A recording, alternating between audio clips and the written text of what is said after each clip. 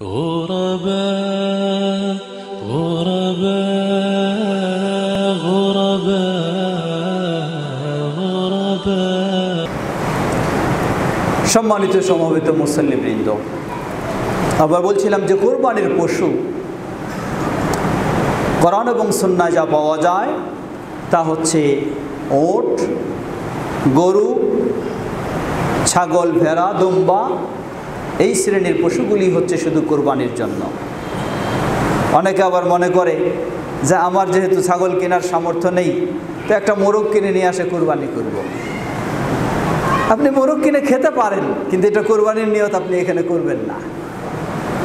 কেউ হয়তো আবার দলিলও দিতে পারে যে হাদিস তো আছে, মুরগিও কুরবানি হয়, ডিমও কুরবানি হয়। মানে সহিহ বুখারীর হাদিস, রাসূল সাল্লাল্লাহু আলাইহি ওয়াসাল্লাম বলেন যে জুমার দিন সর্বপ্রথমে আসবে কাআন্নাহু তাকাররাবা বিবুদনাতিন, সে যেন একটা উট কুরবানি এর সওয়াব লাভ, ছাগল কুরবানির। যে চতুর্থ পর্যায়ে সে একটা মুরগি কুরবানির, যে পঞ্চম পর্যায়ে সে একটা ডিম কুরবানির। তাই বলে এই হাদিস দিয়ে দলিল নিয়ে আবার আপনি ঈদুল আজহায় কুরবানির সামর্থ্য নেই, গরু ছাগলের আপনি একটা মুরগি কুরবানি করে ফেলবেন বা একটা ডিম, এটা নয়। সেখানে বোঝানো হয়েছে এটা ব্যয় করলে আল্লাহর পথে যা সওয়াব পাওয়া যায় সেটাই। তো কুরবানির পশু হচ্ছে এইগুলো।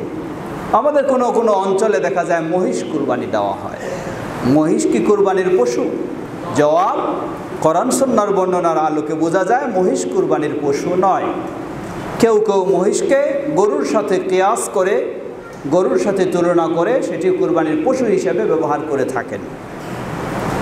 এরপরও আমরা বলবো সাধারণভাবে মহিষ কুরবানির পশু বলে কোরআন সুন্নাহয় বর্ণিত হয়নি।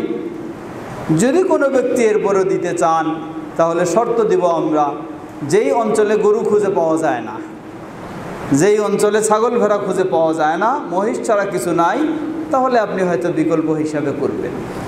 আপনার গরু নাই, কোনো অসুবিধা নেই, আপনি একটা ছাগল কোরবানি দেবেন, তাহলে সেটি আসল প্রাণীগুলি আপনি কোরবানি দিতে সক্ষম হবেন।